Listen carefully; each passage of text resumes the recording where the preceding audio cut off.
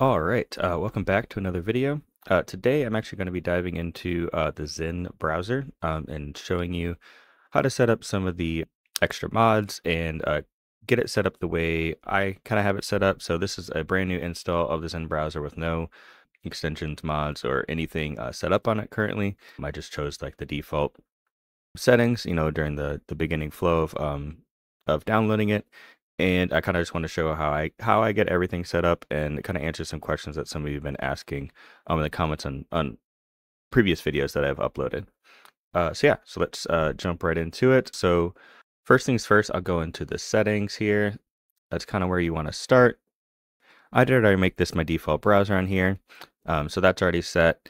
And then as far as the settings go within here, I typically do have the tab cycle settings. One thing that you can do if you have certain settings set up through Firefox already, you can sync your browser to get your history and bookmarks and some of your settings across all your devices. So if you do have specific settings that would be under like the general tab here for like a regular Firefox browser, you can just go ahead and sync them, which that's typically what I do.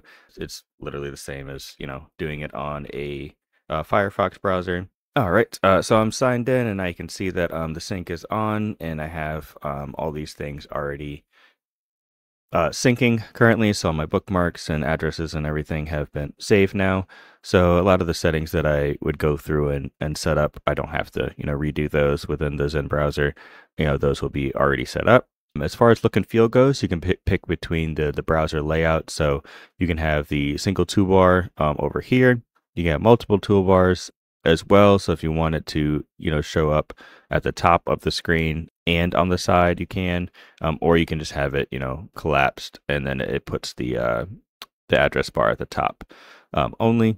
And then you can go through and change like your look and feel over here. If you want a colorful dark theme, regular dark theme, or just night theme. And then you also can change the way the compact mode is handled. So when you have compact mode enabled, you can actually have it not show any of these things on the side. So if I do hide both and then go ahead and enable it, as you can see, now I have to put my mouse at the top there for those things to come back. So that's a very nice feature. If you want to have like a fully open browser where you don't have any of those distractions in the way with your tabs and everything, you can do that. Or you can do, hide tab bar only or hide the top bar only as well.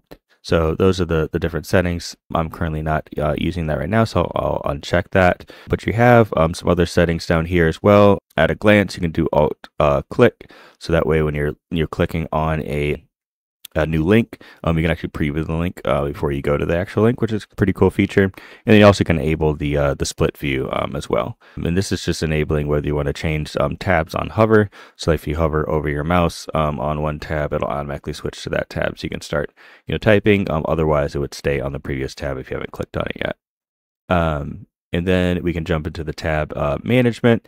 So, you would just want to go through these and see which options that you want to have set. It should already have the ones that I want set by me, syncing my account in here. So all of that is pretty much the same. And then you do want to go with your shortcuts if you do, prefer to use your keyboard for certain things. I do know that I do like to have, let's see, close tab as Control Q instead.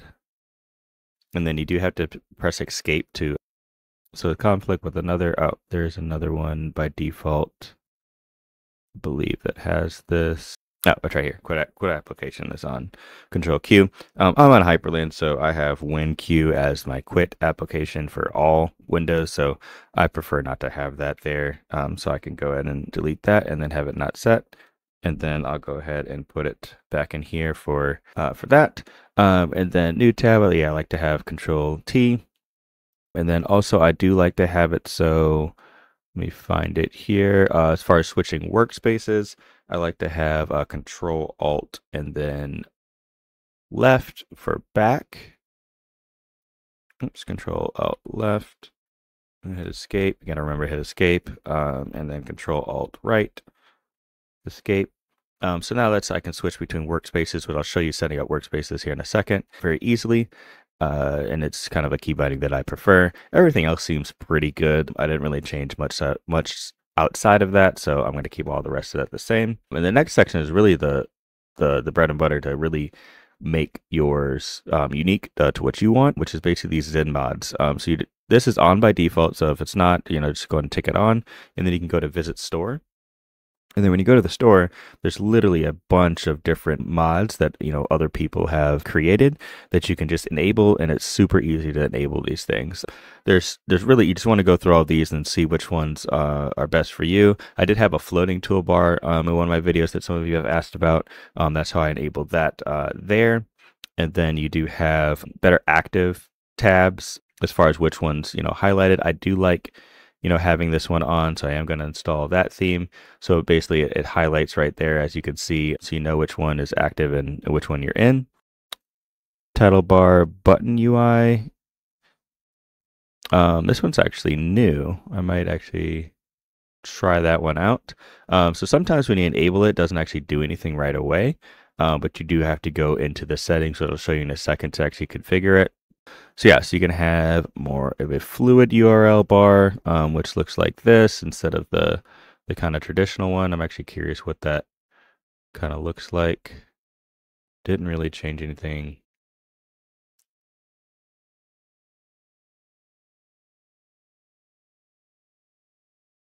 I do like to have this collapse X tab. So like when you're hovering over here, there's nothing to actually, close this tab. So if I do enable this one here, go ahead and install theme. Now when I hover over it, the little X pops up.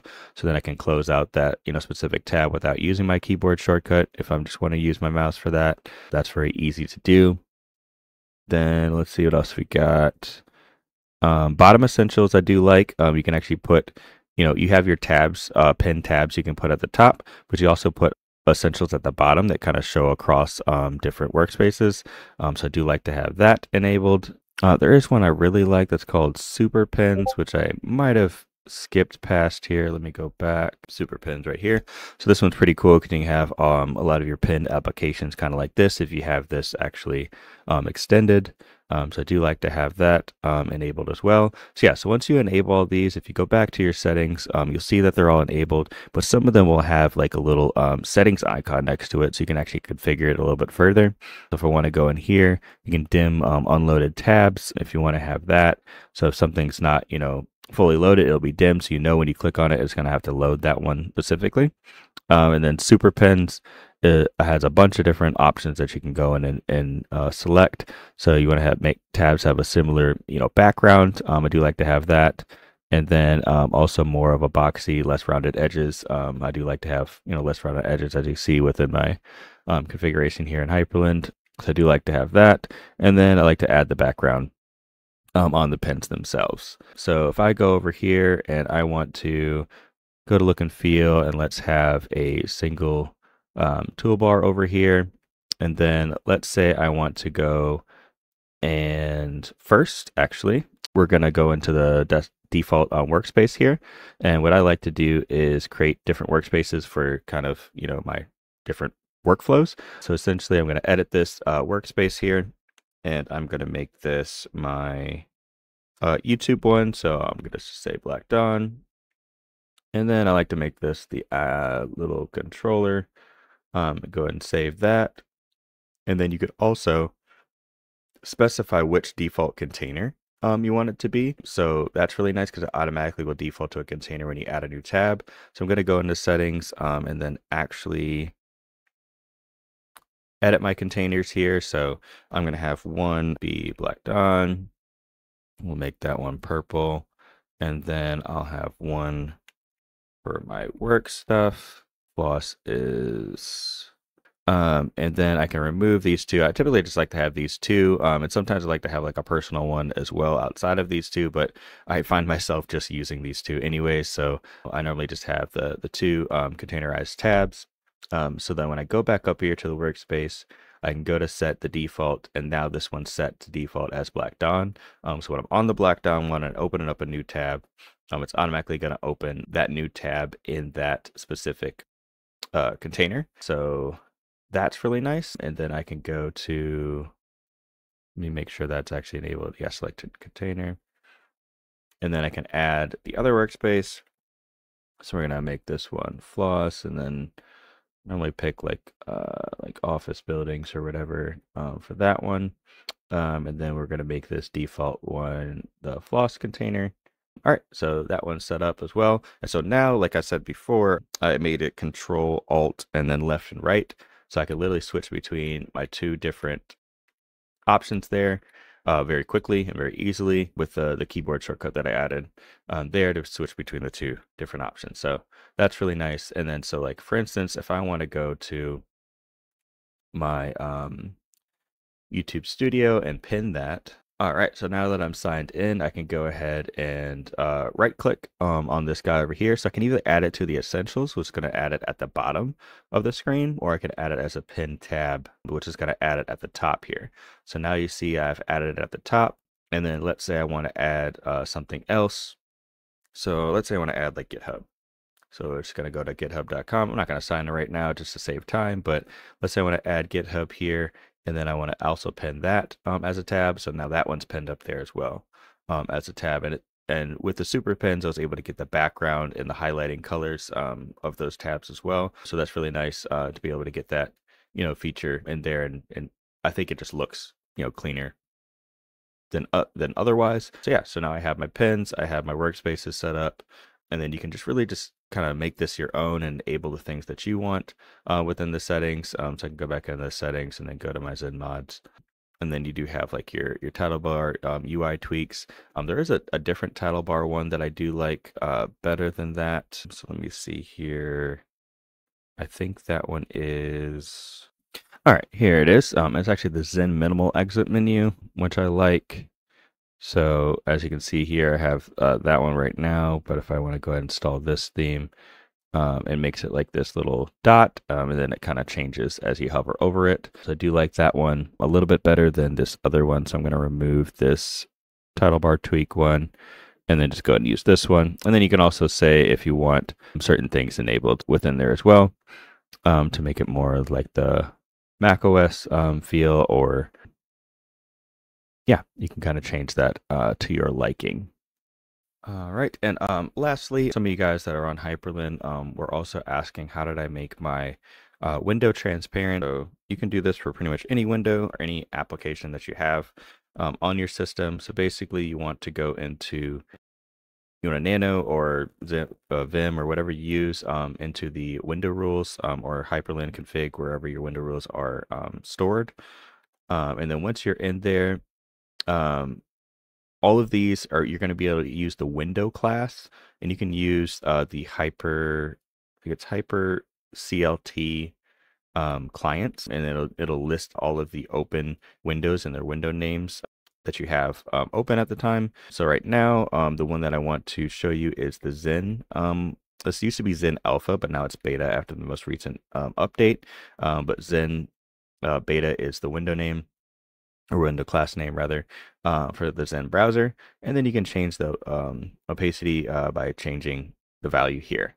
So I have it set to 90 currently, but I have this one commented out. So if I uncomment it and then go ahead and close and write out, now you can see that there is some transparency to my window here. So now I have some transparency. You can see my wallpaper a little bit in the background, and you can change the values to your liking to get it the way you want it.